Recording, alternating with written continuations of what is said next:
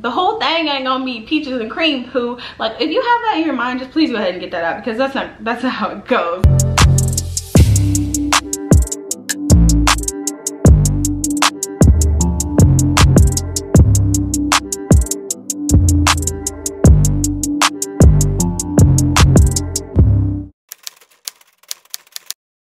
Hey friends, welcome back to my channel. If you don't already know me, my name is Zora. I talk, vlog, and make other lifestyle related content. So subscribe. Period. First things first, if you don't already know what a gap year is, I'm just gonna let you know. A gap year is basically when you take a break between school. So like, I took a gap year between high school and college. People take gap years between college and grad school. Basically taking a gap in your education, because usually people just go doo-doo-doo, like right on through. A gap year, also known as a sabbatical year, is typically a year-long break before or after college/university, during which students engage in various educational and developmental activities such as travel or some type of regular work. That's what Google said. So I took my gap year after I graduated from high school. But my gap year was a little bit different, because normally you hear about people taking gap years where they're traveling, they're working, or they're just chilling. Like, a gap year could really be anything. Like, you could plan it, you could have somebody else plan it, or you could go with the program. So that's what I did. I studied abroad in Germany with the Congress Bundestag Youth Exchange Program, which is a program between Germany and America, and basically they pay for you to live in Germany for a year with a host family. You go to school, and you're basically supposed to learn about German culture from living in it. The thing is, I went on my gap year and I realized, like, the whole thing ain't gonna be peaches and cream poo. Like, if you have that in your mind, just please go ahead and get that out, because that's not how it goes. Like, that's not how it goes, okay? I'm gonna give you guys a quick little rundown of what my experience was like. Me and about 50 other exchange students met up in DC. We were at the Capitol, we did some stuff there, and then we flew to Germany the next day together. All of us were either in high school or taking a break between college, so we're all around the same youngish age, not just being thrown into another country. We got the chance to go together, and I made great friends there. It was a great time to bond with the other exchange students. So when I first got to Germany, I went to language camp, and language camp was in Bad Lasfa, Germany, and basically Bad Lasfa is like, I don't know, in my head right now, Bad Lasfa is such a happy place, because when I first got there, I was living it up. I was sad because I was like away from my friends. I had just graduated high school though, so I wasn't super sad, because everybody from my high school was going their own ways. Like, everybody was going to college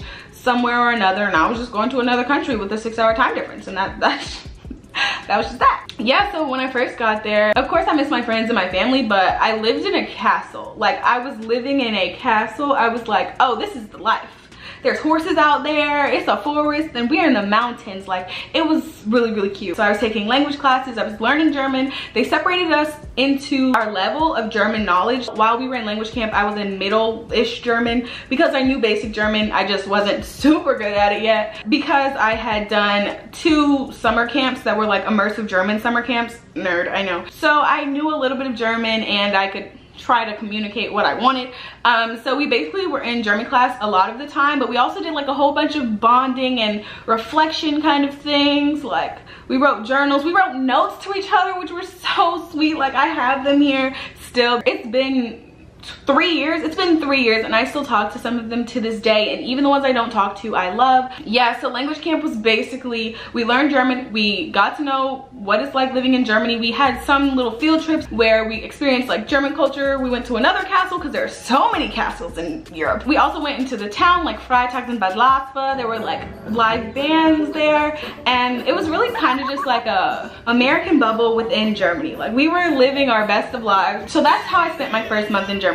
Learning German, going on excursions, getting to know other Americans, and reflecting on our experiences, and basically preparing us for the whirlwind of culture shock we were about to endure, which we didn't know. We were living our bestest lives at this point. We were like, yes, yay, we love Germany, it's great, we love each other, yes. Even though learning German was hard, like at this point we were like it was hard because we were learning German all day. This was like the dip in the pool, because we were like eating German food, we were speaking German a lot of the day, but we also had Americans to talk to, so we weren't speaking German the whole time. And yeah, we got to go to the little village. It's really small in Bad Lasfa, so it wasn't like that many things to do.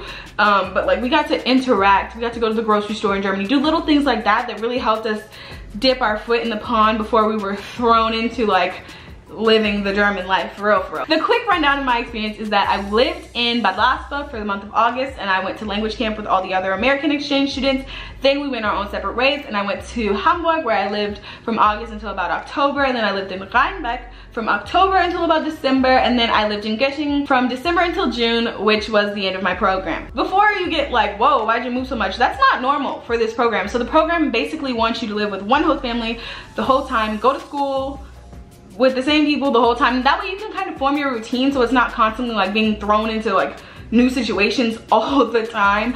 But me, I moved 3 times. Also, during my experience, I got to take lots of trips here and there. I got to do things like travel to Paris, Amsterdam, Copenhagen, Vienna, and lots of places around Germany like Munich, Hamburg, Frankfurt, Bonn, other places that are just really cool to say you've gone to and experienced as a young person, because at this time I was like 17, 18. So my gap year was different because it was an exchange year. So we Americans went to Germany and Germans came to America, and it's like that's why it's an exchange, because 50 Germans, 50 Americans, switch. Yeah. What also made it different than a normal gap year is that I had to go to school.